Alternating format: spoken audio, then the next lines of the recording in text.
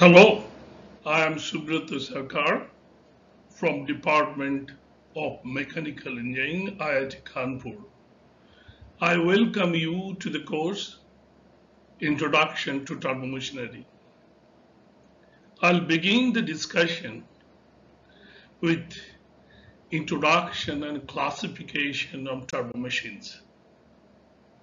So let's start the session. Contents of the lectures today are introduction, governing principle, classifications, and applications. The origin of the word turbomachinery is turbo. Turbo is a Latin word that means a rotating device. Hence, a turbomachinery is a rotating device that exchanges energy with a passing fluid. In reality, there are different kinds of turbomachines to cover the width of application. The applications are very wide in real life. However, a unified approach will be followed when analyzing these machines. What I like to mean that the central governing principle of different kinds of turbomachines is the same. So what are the governing principle? Let me explain here. Impeller is the heart of the turbomachines. And there is a change of angular momentum as the fluid passes through the impeller, imparting torque to it that leads to energy transfer. I'll discuss now about the types of turbomachines. And let us begin with a turbine. A turbine could be a thermal turbine or a hydraulic turbine. Steam turbine is an example of thermal turbine. Similarly, Kaplan turbine is an example of hydraulic machines. The turbine is called power absorbing device. And a turbine takes energy from the passing fluid.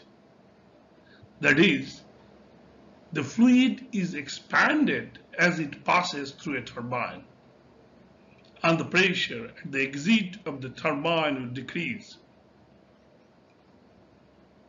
Similarly, a compressor fan or a pump is called power absorbing device, and it adds energy to the passing fluids. That means the fluid is compressed as it passes through the impeller. The pressure at the exit of the compressor will be higher than the inlet.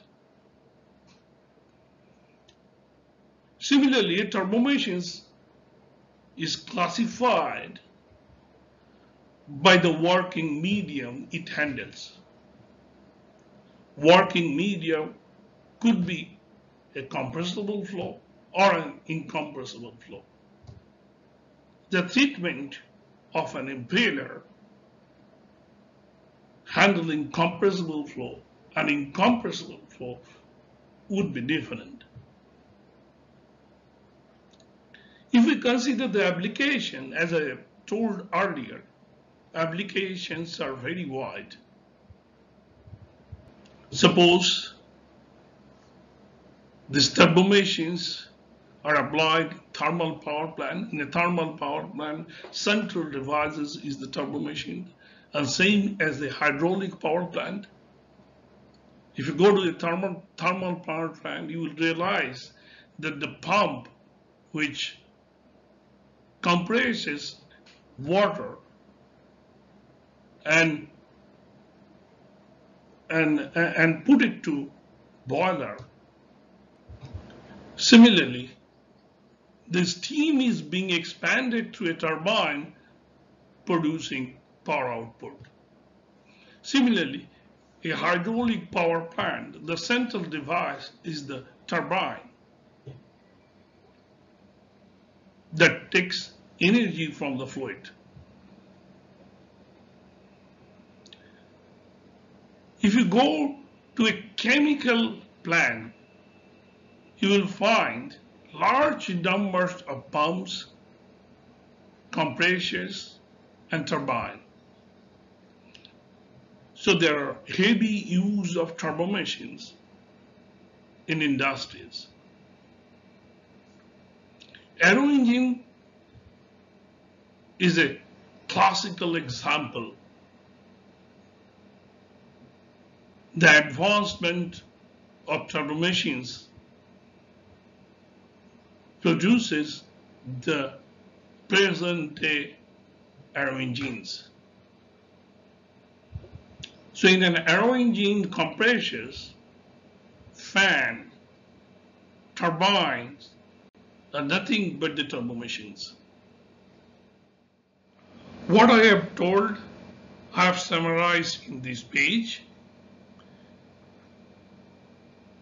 as turbomachines plays an important role in a nation's progress, economic growth, and defense. Steam turbine used in conventional power plants, suppose thermal or nuclear power plant, along with hydraulic turbines, generate about 80% of electrical energy in our country. Furthermore, the advancements of gas turbines, compressors, fans lead to the development of modern aero engines used for aircraft or helicopters. Large number of gas turbines, compressors, and pumps are applied in other industries such as gas and petroleum transmissions, food, paper, and metallurgical industries, chemical industry, water purification, water pumping station, and so on. The impeller can be classified further based on the direction of the flow as it passes through the impeller. Suppose axial flow impeller, radial flow impeller, and mixed flow impeller. What is an axial flow impeller? The flow enters the impeller parallel to the axis of the rotations. That means it enters axially and leaves the impeller axially. In a radial flow impeller, on the contrary, that flow comes parallel to the axis of rotation. It turns in the radial direction. When it enters to the blade, it becomes radial and it leaves in radial directions. So the difference between an axial and radial flow impeller is very wide. And the characteristics of axial flow machines and radial flow machines also have written here in brief. The pressure rise in axial flow machine, pressure rise per stage is low, but the volume flow rate tends to be high, and it also maintains high efficiency. In radial flow machines, on the contrary, the pressure rise per stage is high, but the volume flow rate tends to be low. Now, the difference between the axial and radial flow impeller is so radical that it becomes necessary to develop an intermediate form of impeller. That intermediate form of impeller is called mixed flow impeller, where the flow in the runner changes from an axial to more or less radial direction. This is, I have shown the pictorial view of the mixed flow impeller. Here I have explained the construction and working principle of a centrifugal pump versus axial flow pump. I have taken a figures of a centrifugal machines which illustrates that it comprises of an impeller and a volute casing. Water is sucked by the impeller, and because of its dynamic action, water is thrown at the exit at higher pressure and kinetic energy.